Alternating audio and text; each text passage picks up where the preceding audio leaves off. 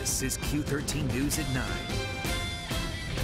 A flood of ballots. Election officials say they're seeing a staggering uptick in votes, more than in previous years, much more. And tonight we're hearing from voters on why they're casting their ballots. It's basically what our life looks like. A lot of tears, computer, and devastation and loneliness. Parents in the Peninsula School District are reeling after learning last week students have to go back to remote. But tonight, the district has some surprising good news. That's one of the key messages, is that stress is a normal response in your body. It's training that's being compared to CPR and first aid, but this community-based program is focusing on mental health. On that program and how you can sign up.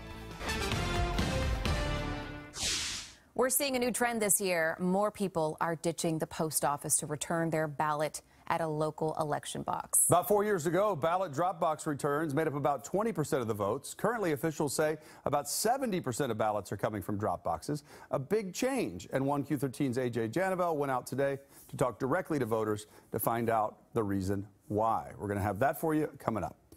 Well, we are just 6 days away from the election, and we want to inform you about the biggest races and issues facing our country and our communities. You may have noticed sex ed is on the ballot and whether school districts should be required to teach it for all grade levels. Q13's Matt Lorch is here now to clear up any confusion and try to help you understand what's really at stake.